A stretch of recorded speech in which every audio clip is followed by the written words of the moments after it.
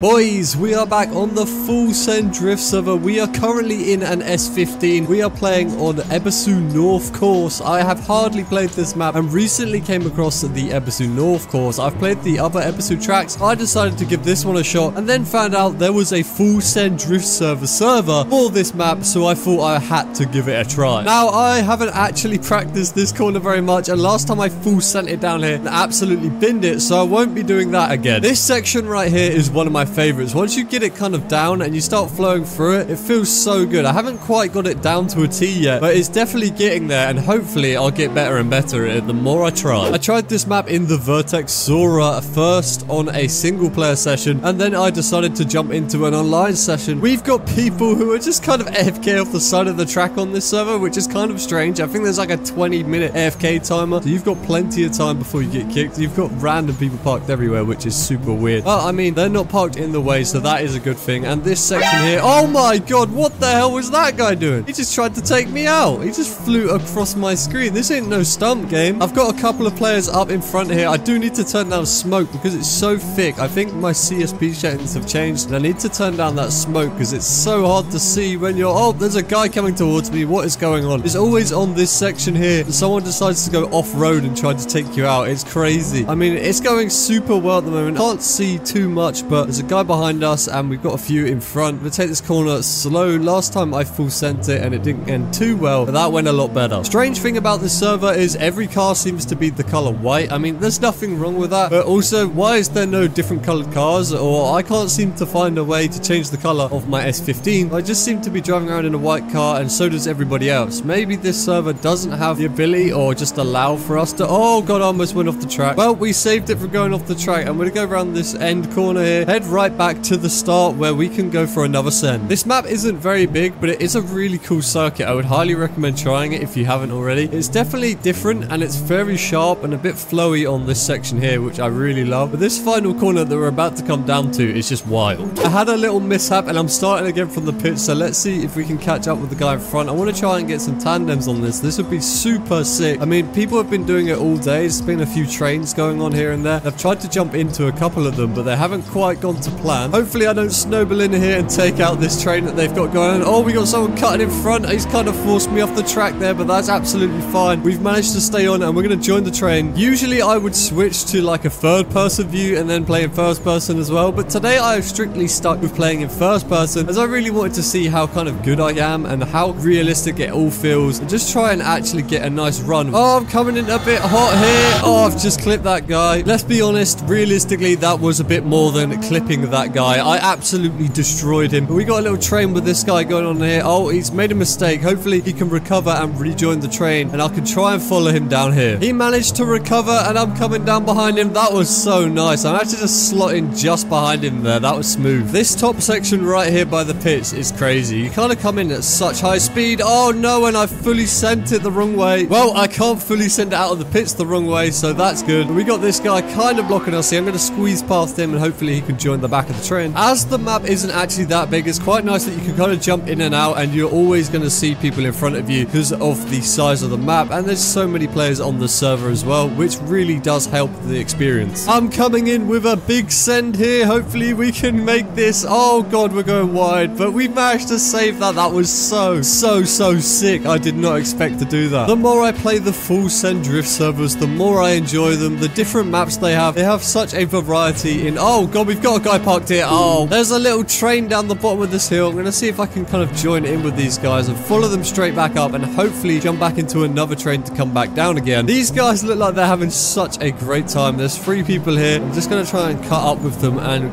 come down this part of the Assetto North circuit, and this guy has disappeared out of nowhere. We've got 2 left, although I've gone a bit wide. Oh, well, it's safe to say this has been an absolute blast. I'm going to try and, oh god,